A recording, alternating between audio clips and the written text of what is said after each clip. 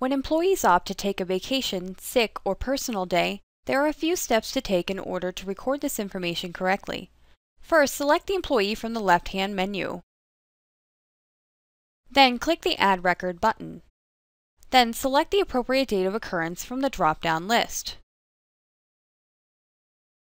Then select the appropriate pay code from the drop-down list within the pay code column. In this example, we'll record a vacation day. Finally, input the number of hours under the Reg or Regular column and click the Save button when finished.